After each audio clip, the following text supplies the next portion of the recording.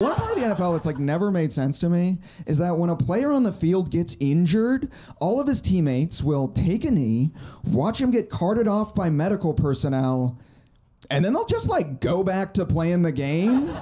I don't know, I really respect how athletes can watch a teammate leave the field with an injury and then immediately resume doing their job. Because I work in an office, and I'm sorry, but if the lady in the cubicle next to me shatters her spine, then gets dragged out on a stretcher, I will be taking a half day.